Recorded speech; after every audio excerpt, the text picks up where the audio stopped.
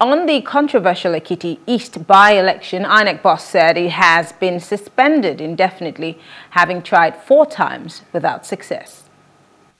Members of the Ekiti State House of Assembly, and I know what we went through in Ekiti East 1 state constituency. The main election, a runoff election, unfortunately the member died. We mobilized for a by-election. But as we are aware, the by-election was disrupted by sheer act of violence.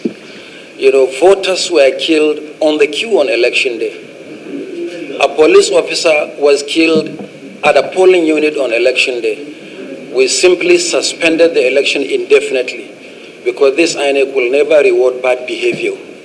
Will never tolerate a situation where citizens are killed on account of elections. So the election remains suspended indefinitely.